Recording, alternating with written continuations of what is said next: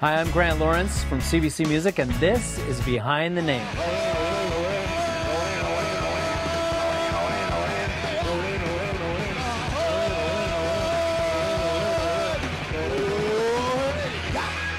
The Dead Kennedys are a San Francisco punk rock band synonymous with the early 80s hardcore scene throughout North America.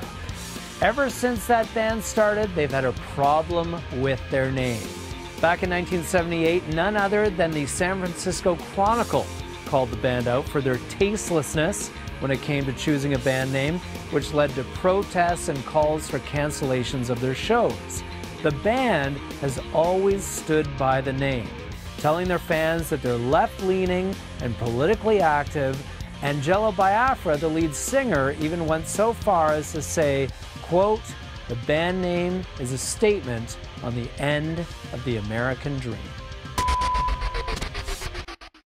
Hey, I'm Talia Schlanger, your host on CBC Radio 2 Weekend Mornings. Friends don't let friends miss out on awesome music videos. So if you like this one, share it with a pal. And don't forget to subscribe to our channel and leave your comments below.